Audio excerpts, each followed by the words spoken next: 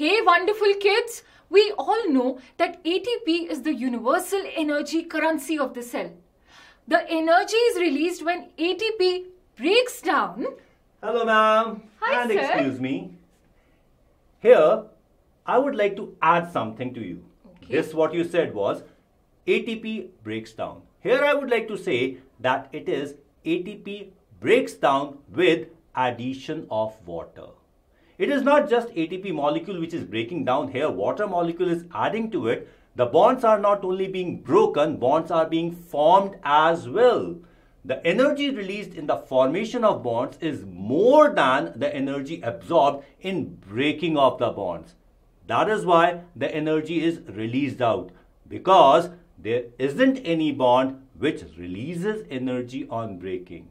So it is not ATP breaks down, it is ATP hydrolysis. Wow, that was such a valuable piece of information. Thank you so much, Anup sir. You are most welcome. For more such interesting concepts, subscribe to Aakash BYJU'S NEET channel right now. Right now.